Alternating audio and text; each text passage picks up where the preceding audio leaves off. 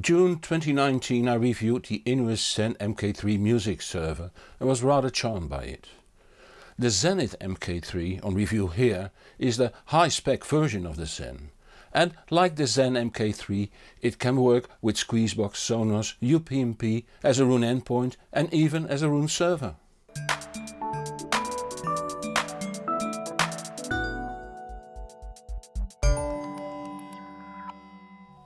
A music server in essence is nothing more than a computer running specific software that catalogues the music and, in many cases, controls what music is sent to what renderer.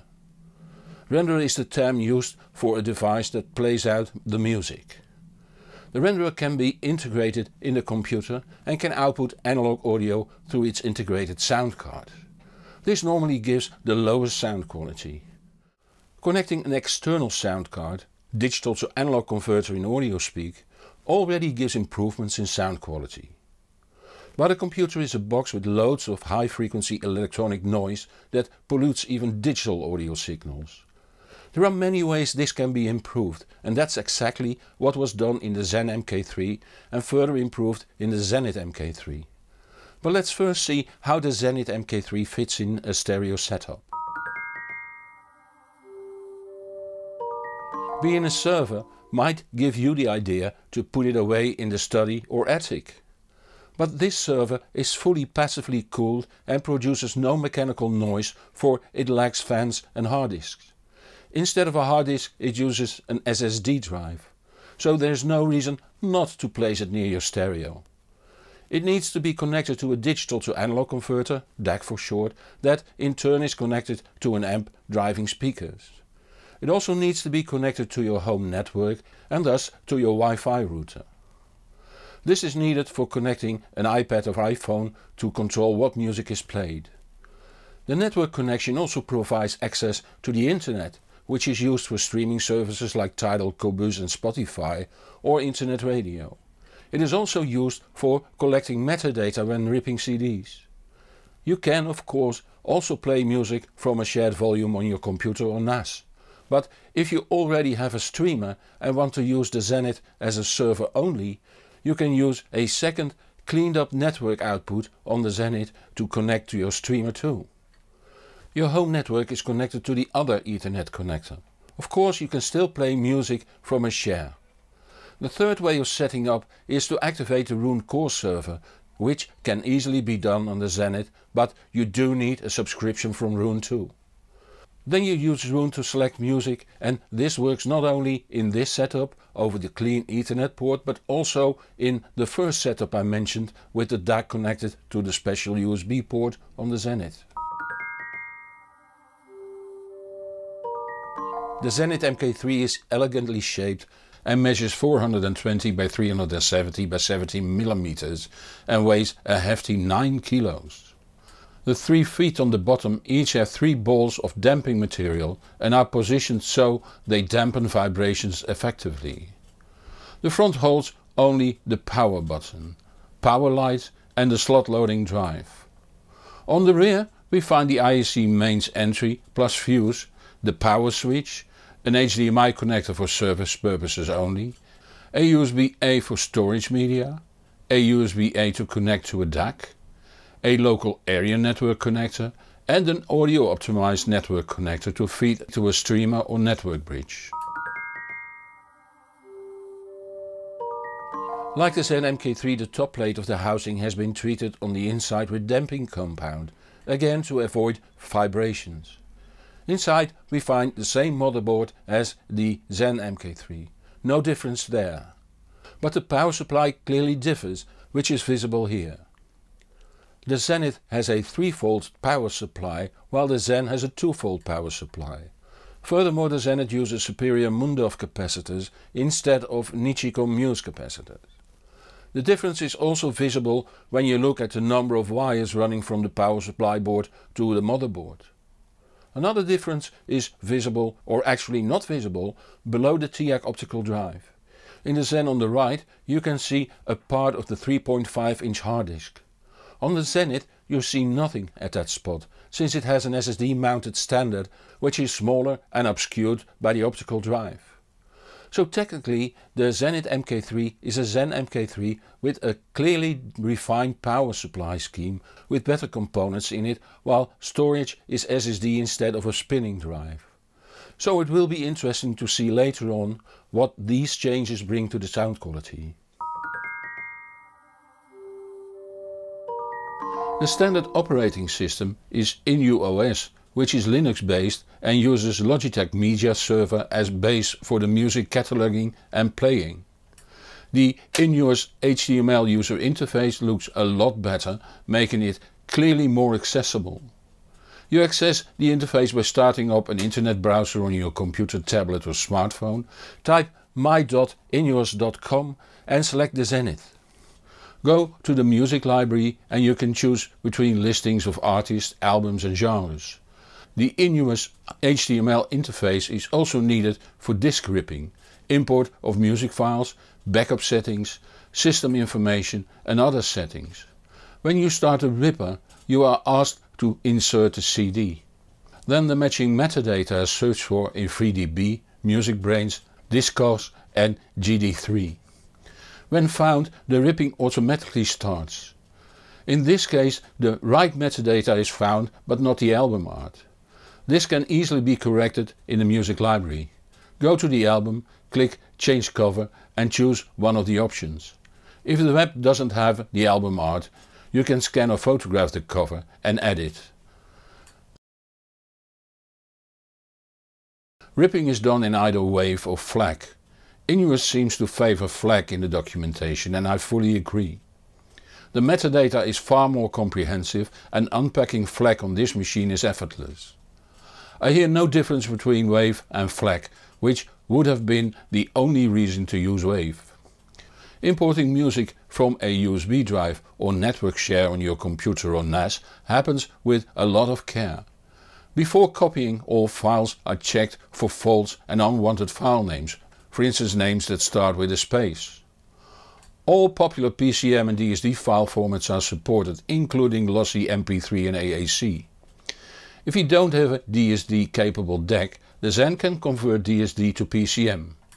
Automatic backup to a USB drive or NAS is also provided. Subscriptions to streaming services, Tidal, Spotify or Qobuz are set here.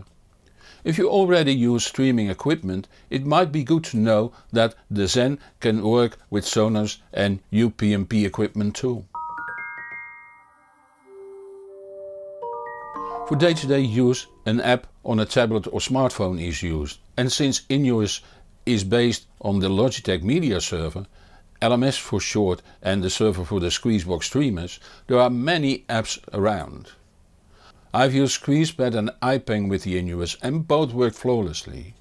I do prefer iPeng since it offers more options.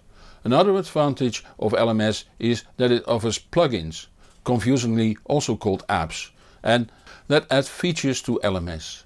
This way Qobuz, Spotify and Tidal were added. Using iPeng I could also add the BBC iPlayer and several internet radio apps. Squeezepad costs $5.49 and iPeng $9.99.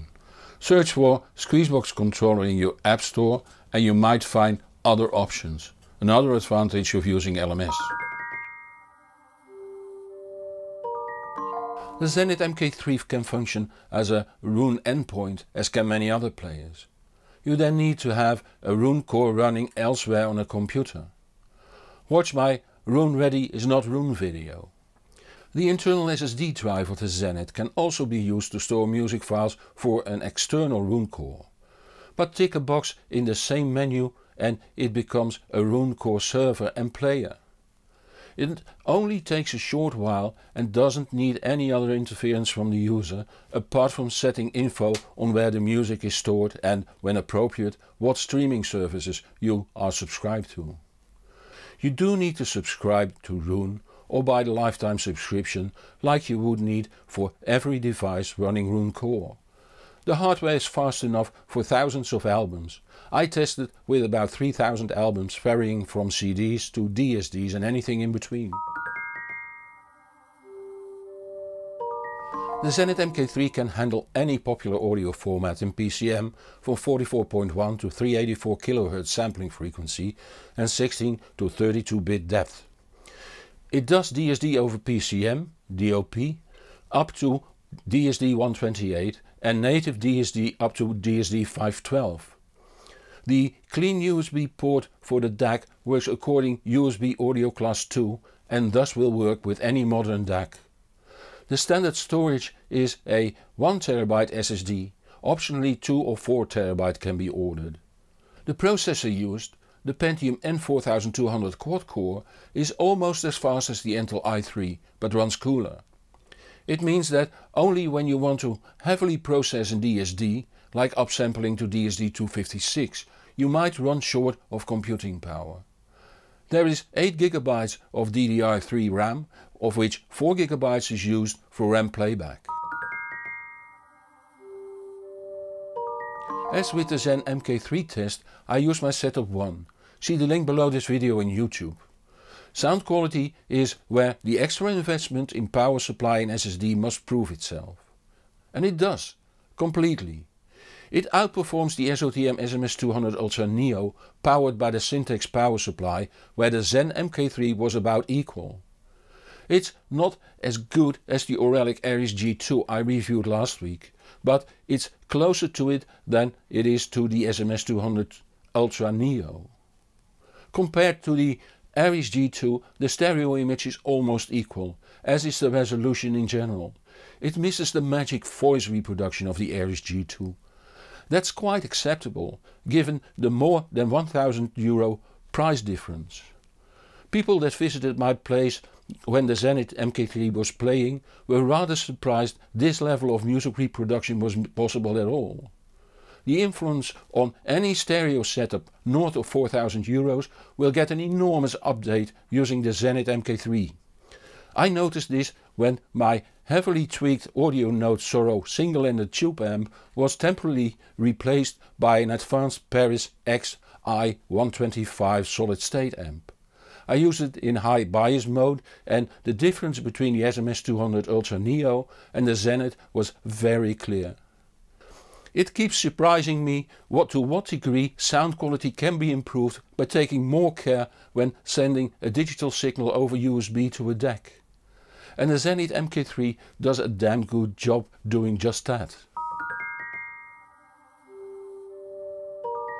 The Zen MK3 and the ZENith MK3 look even more alike than a BMW 318 and 325. The difference in performance is clear though, in both cases. Of course the Zen MK3 shares the same housing with all the measures against vibrations, and even the motherboard is identical. The influence of the power supply topology is enormous and there lies the biggest difference. By using triple power supply you prevent one circuit to influence the other. If the SSD is read, you don't want the USB driver to have a voltage dip. And you don't want the high frequency noise generated by the processing to leak into the USB port driving the DAC. You want the power supply to be able to deliver instant power, so you want audio grade capacitors there. Quality capacitors that are rather expensive compared to regular components.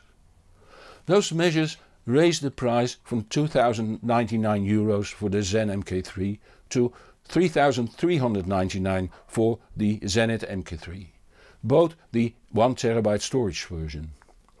But it raises the sound quality from the level of the SOTM SMS200 Ultra Neo to not far from the Auralic Aries G2. Both models offer a lot of flexibility. If you are happy with the widely appreciated Logitech Media Server, you get a complete package that rips CD, does the indexing of your music and plays it out over high quality USB. In that they don't differ. They do differ in the sound quality and the price, and that's entirely your choice to make. Speaking of choices, you can alternatively switch to use the Roon Core software. Get yourself a Roon subscription and have a one-box solution for about the price of a Roon Nucleus server plus the SMS200 Ultra Neo network bridge including power supply. And that brings us to the end of this video. There will be another video next Friday, as always at 5 PM Central European Time. If you don't want to miss that, subscribe to this channel or follow me on the social media, so you'll be informed when new videos are out. If you like this video, give it a thumbs up. Many thanks to all that support this channel financially. It keeps me independent and thus trustworthy. If you also feel like supporting my work, the links are in the comments below this video on YouTube. I'm Hans Beekhuizen, thank you for watching and see you in the next show or on thehbproject.com. And whatever you do, enjoy the music.